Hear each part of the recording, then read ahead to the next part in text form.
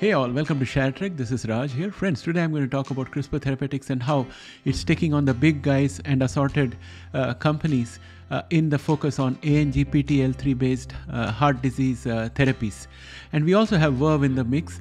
So it's very interesting to see that there are already therapies which have been approved for ANGPTL3 related interventions, and we also have an idea of the market size. So it's going to be very interesting for anybody that has invested in Crispr Therapeutics and Verve Therapeutics. These are two companies in our watch list that are working on ANGPTL3 based gene therapies. With that said, let's get started. Welcome back. Gene therapy has evolved from targeting low-hanging fruits like sickle cell disease and TDT to tackling more complex and prevalent conditions such as cardiovascular diseases. The focus is now on the angioprotein-like 3 or ANGPTL3 gene, which plays a pivotal role in lipid metabolism and is a promising target for reducing the risk of heart disease. The leader in this space is Regeneron. And Regeneron is a clear leader in this space because it has a therapy called Evkeeza or EVKEEZA, which was first approved in 2021 for adults with homozygous familial hypercholesterolemia or HoFH. Recently, it received approval for use in children aged 5 to 12, further expanding its market despite a high list price of $450,000. Evkeeza generated $48 million in sales in 2022, demonstrating significant market potential and setting a benchmark for other companies. And now, here are the rising competitors. The first one I have here is Verve Therapeutics, Verve 201. Verve is advancing Verve 201, an in vivo-based editing medicine designed to inactivate the ANGPTL3 gene in liver cells using its proprietary GAINAC LNP delivery technology. And Verve aims to reduce the production of ANGPTL3 protein, thereby lowering LDL-C and triglyceride levels. Verve 201 is particularly focused on treating patients with HoFH and those with refractory hypercholesterolemia. Currently in preclinical stage, Verve plans to initiate phase 1b clinical trials later this year in 2024. Then we have Crispr Therapeutics with CTX310. Crispr Therapeutics is another strong contender with CTX310, which is a CRISPR-Cas9 gene editing therapy targeting ANGPTL3.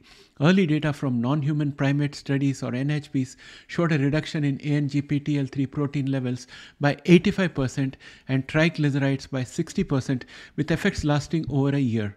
CTX310 entered phase 1 clinical trials in November 2023, positioning Crispr Therapeutics as a significant player in this field.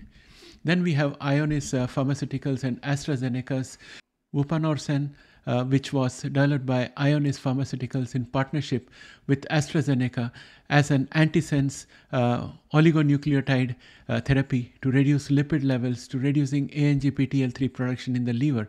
Although it showed promise in phase 2 trials, AstraZeneca halted its development in 2022 due to concerns about safety and therapeutic efficiency. And it was highlighting the challenges in this space for most companies that will probably bring therapies in future. Arrowhead Pharmaceuticals is another company with ARO-ANG3, and this therapy is a RNA interference therapy or RNAi therapy targeting ANGPTL3. In its gateway study, ARO-ANG3 demonstrated significant reductions in LDL-C and ANGPTL3 levels, paving the way for a phase 3 clinical study. The therapy is designed to work alongside standard care and providing additional lipid-lowering effects crucial for patients with severe HoHF. And then we have Somalogic, which has a SOMAmer-based platform, which is Somalogic's unique novel approach to targeting ANGPTL3. These protein binding agents can selectively modulate ANGPTL3 activity and potentially offer a unique therapeutic angle for cure. However, this approach is still in early stage development, making it a more speculative player in the area. We need to see more data coming up to show that it's actually effective. So the competitive landscape is intensifying.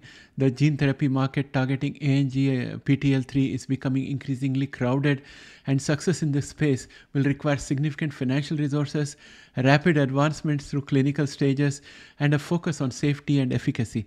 As more competitors enter, pricing pressures may reduce the margins, emphasizing the importance of speed and innovation. It's crucial to monitor not just the progress in one therapy, but also the competitive landscape, as multiple players are vying to lead into this lucrative but challenging field.